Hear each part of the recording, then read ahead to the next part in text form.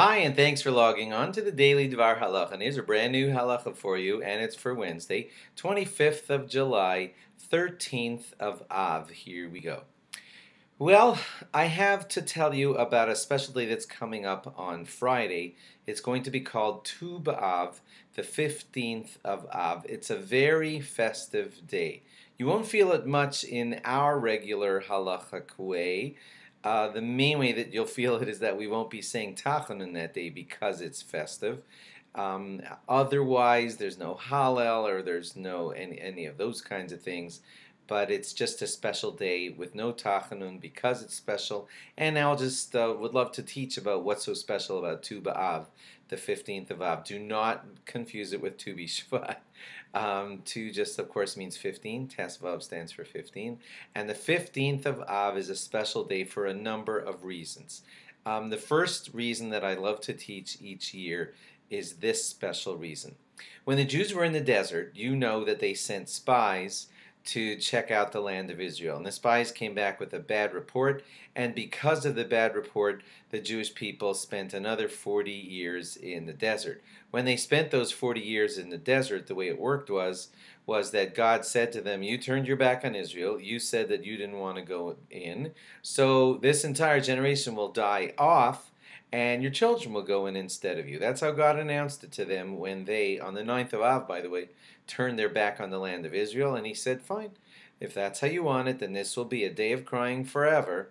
And this generation will die off in the desert, and the surviving generation will go in at the end of 40 years into Israel. So God then told them this very interesting arrangement, which was that all the men aged 20 to 60 who were held guilty of agreeing to the report of the spies, or at least I don't know that they were all in cahoots with this bad mission. I would not dare say that, but the thing is that they accepted the report, or they went along with it, or they remained silent as the nation cried over it, and God said the whole generation is just not going in.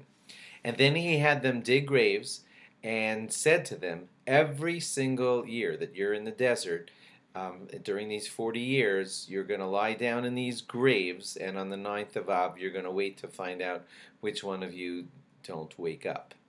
Serious. The Medrash tells us this, the Gemara talks about it, and so they lie down in their graves every year on the 9th of Av, and 15,000 of them did not wake up, and they were buried there, and slowly, year by year by year, that generation died off in that way.